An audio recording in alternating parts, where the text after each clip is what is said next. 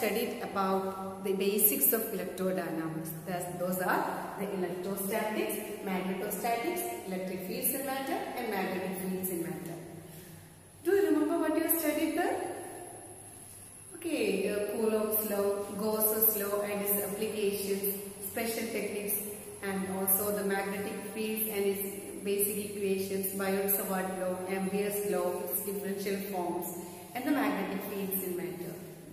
Okay, there you studied different terms such as electric displacement, magnetic susceptibility, etc. Okay. Okay. Then I'm going to represent the electrostatics and magnetostatics using these two basic equations. As you all know, from static electric field, it is a conservative field, so we can represent del cross E is equal to 0. In such a case, that electric field can be represented as negative gradient of a scalar. That scalar is known as electric scalar potential. Okay. Then, from the magnetostatics, del dot B is equal to 0, which is a significant of no magnetic monopoles exist. From this, we can write B is equal to del cross A, where A is the magnetic vector potential. Electric scalar potential B and magnetic vector potential A. Okay, and we all studied these topics. Basic equations we have studied during the electrostatics and magnetostatic studies are the Coulomb's law, which has the relation connecting the charges and the force, and the Gauss's law in electrostatics, that is the surface integral E dot ds is equal to Q enclosed by epsilon 0 or del dot E is equal to rho by epsilon 0. That's the differential form of Gauss's law. And the Biot-Savart law, B is equal to mu 0 by 4 pi integral I cross R dl by R square, which gives the relation between the current and the magnetic field. And also the Ampere Circuital Law, which is similar to the Gauss's law in electrostatics. That is integral B dot dl is equal to mu 0 I enclosed, or in the differential form is therefore B is equal to mu 0 J. And the basic applications which we need to apply during the theory, that is the Stokes theorem, integral A dot dl is equal to surface integral del cross A dot ds.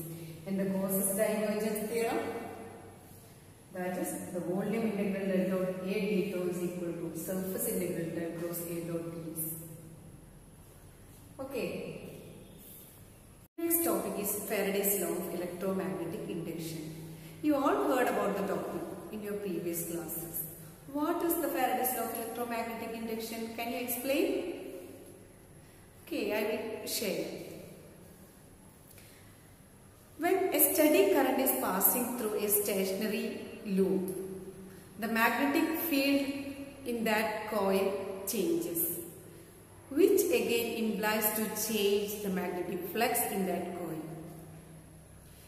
This change in the magnetic flux induces an electric field in that coil. That is the theory of Faraday's law of electromagnetic induction.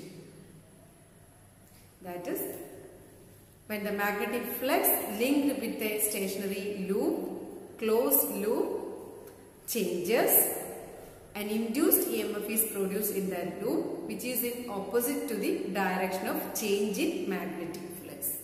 That is the Faraday's law of electromagnetic induction.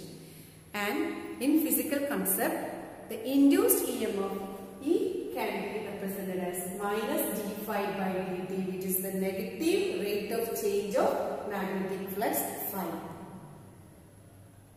Okay. Then, what is the EMF? EMF or electromotive force is the work done by the active electric field to move once along the closed loop. A unit positive charge to move once along the closed loop. Okay.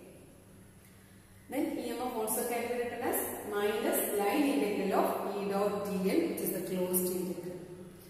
From these two equations, E is equal to minus d phi by dt and E is equal to minus closed integral E dot dl, we can write the equation 3 that is closed integral v dot dl is equal to minus v phi by dt. Okay. And also, in the basic class, we already studied about the magnetic flux. In such a closed surface, if ds is a surface element, if this is the direction of v and direction of ds, phi can be represented as surface integral v dot ds. Hope you remember. We can substitute this equation number 4 in this equation 3. That is closed integral v dot dl can be written as minus d by dt of surface integral v dot ds. Okay, you got it?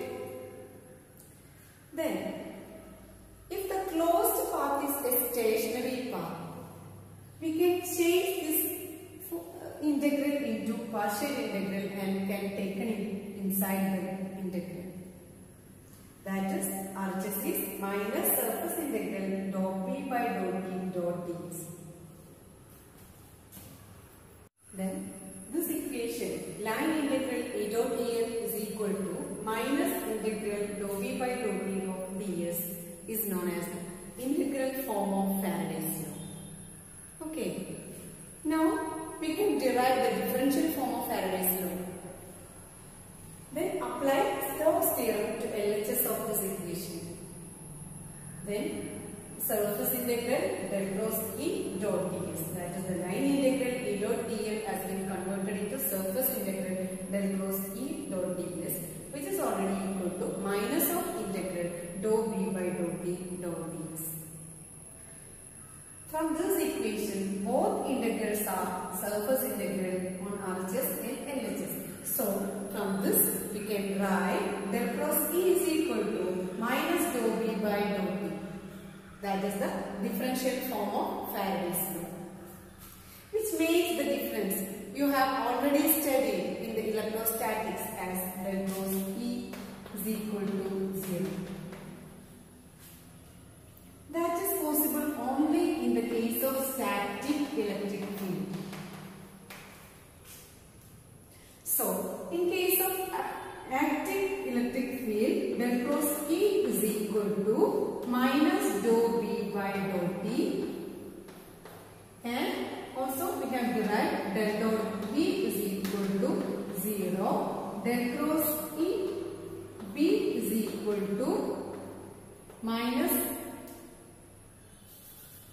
mu 0 j, and del dot E is equal to rho by epsilon 0. Del dot E is equal to rho by epsilon 0, which gives the Gauss's law. Del cross E is equal to minus dou v by dou t, which gives the Faraday's law of induction. Del dot B is equal to 0, which gives the magnetic monopole does not exist, and del cross B is equal to mu 0 j, which is the Ampere Circuital Law. These are the 4 basic laws that we have when we go to electrodynamics. Okay. Now, we can study the importance and physical significance of induced electric